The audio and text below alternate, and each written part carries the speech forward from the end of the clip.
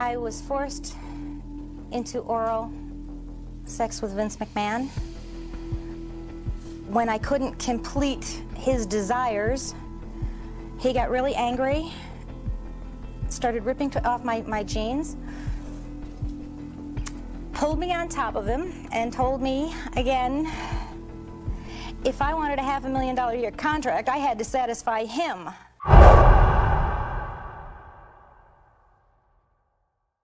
New allegations have emerged involving WWE billionaire CEO Vince McMahon.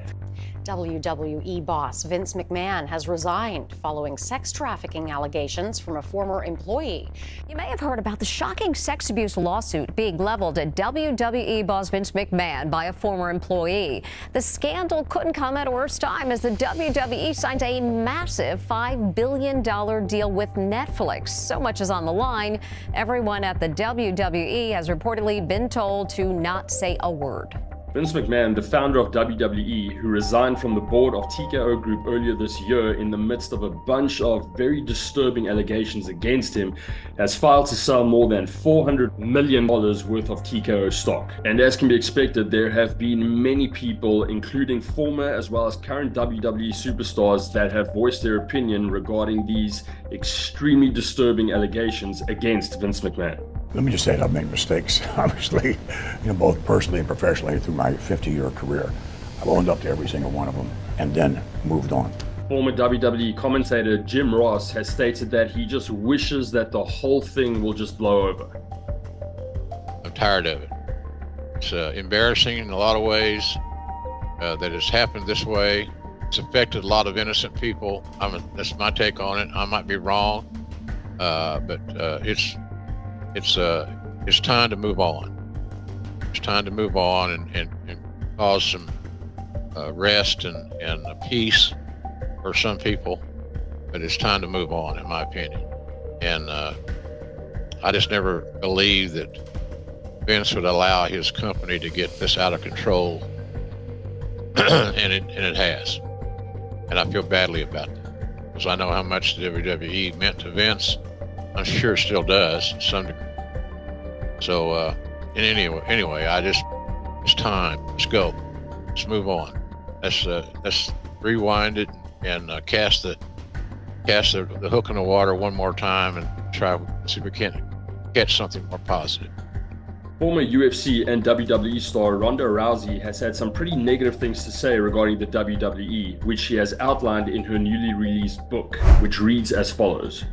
WWE bills itself as a sports entertainment organization, and just like in the mainstream entertainment industry, there was, by all accounts, a casting couch culture where men backstage in powerful positions pressured female talent for sexual favors in return for airtime. There were so many public accusations and scandals, it's hard to keep track, and more that I'm sure the WWE managed to sweep under the ring. Behind the scenes, oh yeah, how much of an absolute shit show it is at the WWE, because I don't have, they can't hold a sword over my head and like hold me hostage with my own career, and I don't need anything from them, and I don't intend on going back, so I can actually say everything that I think and feel, where everybody else that is still held captive by their organization cannot. Podcast giant Joe Rogan has stated that he isn't really that shocked when it comes to the extreme nature of these allegations, particularly with regards to the type of perception that Vince McMahon gives off. Oh, dude, that Vince McMahon is wild. That boy's out there. Listen, he's a billionaire. Right. He's been running pro wrestling for fucking decades. He's world famous, CEO of this giant fucking multinational company, pro wrestling company. He's also in pro wrestling. Right. He gets out there and competes. He does it. Yeah. The thing is, when I see that dude with his shirt off, he's 80 years old, he's got a chain around his neck. What, are you shocking me with this information? Yeah. Don't you think it takes a lot to get that guy going? Widely regarded as the original WWE diva, Sunny, who goes by Tammy Sitch, and who's had a pretty shocking downfall of her own, which I depicted in a previous video, has had the following to say from prison. Yeah, but it's bound to happen sooner or later. I mean, with all the rumors and gossip that's been going around here for like 40 years, you know what I mean? But it makes me wonder, I mean, if this kind of thing is happening in the company, people always ask me, was he inappropriate towards me? And I say, not at all. He was like a father figure towards me. He was never inappropriate, never out of line towards me. And then it makes me think, if he's doing this with all these other girls, okay, what was wrong with me? Former WWE star Jeff Jarrett has stated that this is the end of an era. But no matter where you sit on it, it is disturbing, and for all intents and purposes, it's the end of an era. And it is a new day in the professional wrestling business. And look, it's the magnitude and how it's gone down. And look, you can't subtract any one component of, I mean, we talked a little bit about on this, Georgia Michelle on the board, off the board, and Nick Khan in, and the change in leadership, and off and on, off and on. And, you know, everyone knew at some point that Vince was gonna, and the joke was he's gonna, you know, die in that seat. You know, just because he even said that, you know, just the evolution of the WWE and where it goes, and it's getting bigger and bigger. And we've talked about the very cool things of Rock sitting on the board, and Nick Khan, and Netflix, and all this. But the tragedy of how the man, Vince McMahon, sits today, it's unbelievable. Martha Hart, who is the widowed wife of former WWE superstar Owen Hart, has had her fair share of negative dealings with the WWE as well as Vince McMahon, particularly regarding her husband Owen's controversial death at a pay-per-view event back in 1999. And she has recently stated that she's not surprised by any of these allegations. Not surprised when I heard there was yet another lawsuit. Over the years, the WWE, they've had many lawsuits, and they've had a lot of bad press. And I tell you, I read all of the 67 pages in that complaint, and it is absolutely horrific. And I have to say that, you know, the level of wickedness that's described is beyond the pale in that complaint. And anyone with a shred of humanity would find the indignant acts just incomprehensible, frankly. So it wasn't a shock that there was another lawsuit, but the level of, I guess, depravity, there certainly was, and by Janelle Grant's own admission, she was a vulnerable person. She was unemployed, her parents had passed away, she was suffering with grief, and she was also just on the cusp of financial collapse. So these are all the makings of a very vulnerable person. Wrestling journalist Dave Meltzer has stated that he thinks the feds will specifically target those people that have signed NDAs because these allegations have been around for decades. I think that the investigators are going to be looking for those people, and we know the people with the NDAs, and we know they're talking to the people with the NDAs. So people who are the most, who had, I guess, the most that for WWE to fear by paying them the NDAs are talking, or the feds are attempting to get them to talk. So. Yeah, there's probably going to be a lot more, because these allegations have been around for decades, and you know, it's just connecting the stories with the faces, so to speak, at this point. WWE star Kevin Owens has stated that he is extremely saddened and that the whole situation is just shameful. I mean, obviously, everything that's come out is awful. It's just terrible, and there's really no words to describe how sad this makes me feel. If the people that spoke out went through what they went through, it's terrible, shameful, and it can't ever happen again.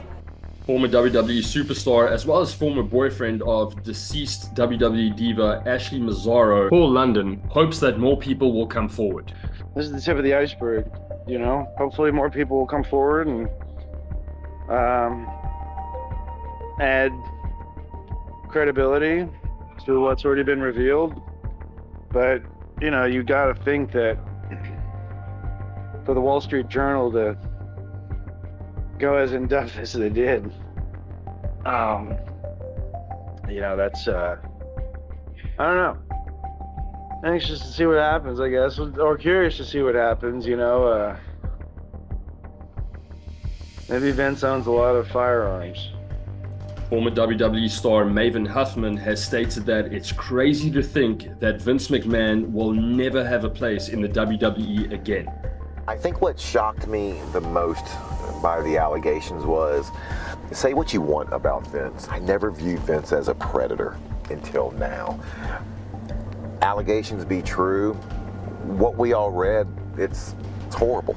It's just absolutely unbelievable to think that someone can have that in a, much less someone that a lot of people looked up to, a lot of people counted on, a lot of people relied on. And during my time, we all heard rumors backstage of what might be going on, but the way I always looked at it was, if it didn't involve me, it was none of my business. So that said, to hear about what went down didn't necessarily shock me, but what did shock me was just the overall evilness in his deeds and his just reckless disregard for, you know, for human decency. And so what's my opinion of Vince McMahon? Well, prior to the current allegations, I for years have answered the Vince McMahon question the same whenever anybody asks me what he's like. I said, he signs the front of the checks, I sign the back, and there is a difference. But moving forward, there's a part of me that I still don't know how to feel, but it's obvious. You know, more information is going to come out, and probably more information that might not make him look good. But I'm still trying to come to grips with knowing that the man who has been at the height of the wrestling business that I have loved my entire life, that he's just never going to have a place in it anymore, and he's never going to have a place not only in the WWE but in wrestling moving forward. Former WWE star Kevin Nash has stated that he wishes that no harm will come to any members of the McMahon family. If these things were done to me by a 77-year-old man, I wouldn't be looking for a payoff. I would be looking for him to die in prison on criminal charges. Because once you get the criminal charges, you can still go back and get civil. But I looked at it, and because Paul is such a good friend. I love Stephanie to death. Shane's a friend. Linda's always been good to me. So it's a family that I've always felt welcome around. Vince was the first person to see anything in me as far as the ability to be a star.